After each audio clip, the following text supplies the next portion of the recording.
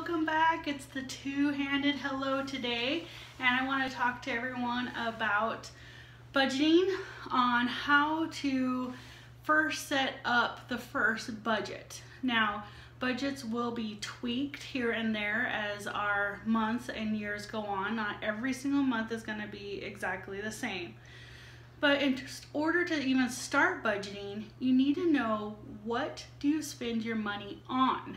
So take the first 1 or 2 months, depending on how much of a spender you are, and actually look at the 2 months of what you spend your money on. Now, if you are only electronic and you only use your debit card and credit cards and things in that nature, then you could do this by pulling the last couple statements. But if at any time you use cash for anything, you will need to write down for 2 months, you like that? That's my writing down. For 2 months, what you're spending your money on.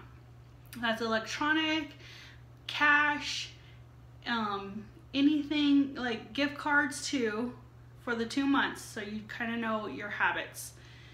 And at the end of that 2 months, you can analyze everything that you spent your money on, and you can really get a good idea of where your money is going. Now, a lot of those things we can't change. If you have a mortgage or a rent, we still have to pay that. Though, of course, if you rent, you could look for somewhere that's a cheaper rent, but in having trouble talking. In reality, that's most likely not going to happen. Our rent and our mortgage is something we have to pay, and it should be usually the same amount every time, unless you have an impound account for your mortgage and your property taxes go up. Okay, anyways, but there are certain things that we can take a look at and maybe decrease. Our utilities for central air, water, if you use cable, gas.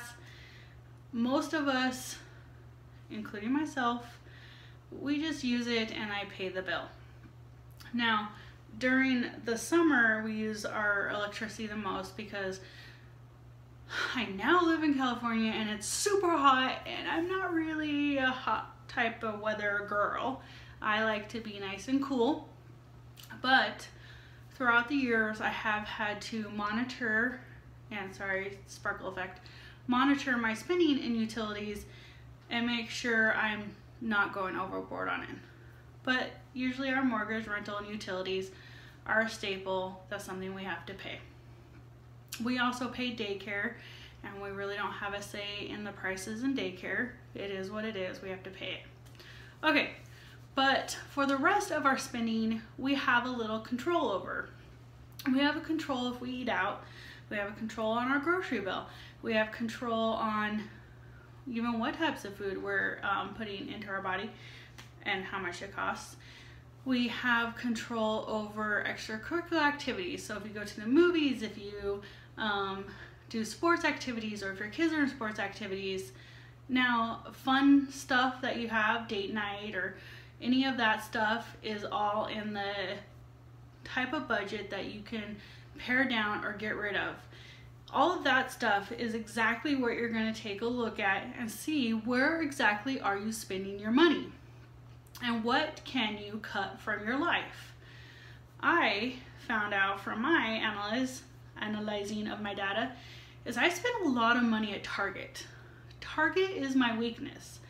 I would go through there without a list, kind of knowing what I needed to get, but they have some cutest things.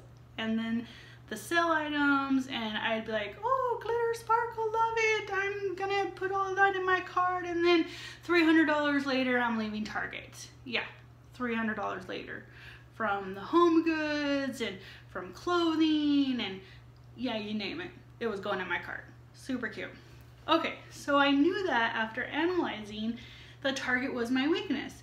Now, as you know, as I've talked before, I do have a Target budget for a 2-week Target budget, but I put myself on that budget knowing that's my spending habit.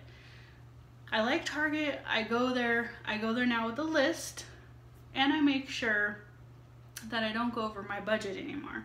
I don't put those sparkle things into my cart. I stick to my list and I stick to my budget. I do, though, put a little extra fun money into my Target budget, knowing that I might want to put on the list a cute little pillow I saw, or a blanket, or some outfit for the kids, or so, you name it, the sparkle, the glitter effect. I did put a little cushion into my Target, knowing that that's my fun money. Because even though when you do a budget, you want to make sure that you are putting fun money in there. You want to be successful at this. You want to make sure you stay on the budget. How do you stay on the budget? You make sure it's not restraining you so much that you're willing to go off of it, and then what's the point of being on the budget? So do make sure that you put some fun money in there, whatever it is that you like to do, whatever that fun is. My fun's Target, but other people are eating out at a restaurant, or going to the movies, or playing golf, those type of activities. We don't want you to go completely cold turkey, but we don't want you going overboard either, like I was at Target. That's a no-go. We're not doing that anymore. You got to restrict yourself. If you're trying to get yourself under a budget, have a savings, get out of debt, whatever your goal is. We can restrict ourselves, tighten the reins, but still have some fun money. Now me, ideally, what I want to get to is a 70-30 split. I live on 70% of what I make, and 30% will go to like savings, emergency fund, travel account, stuff like that.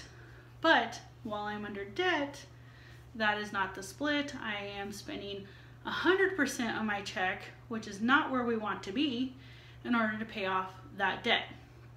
So, first step, analyze what you spend your money on and where can we tighten the reins. Now, of course, the first couple times you do this, you're gonna have to adjust month after month to see what you really can live without and maybe what you can't. And budgets are always fluid.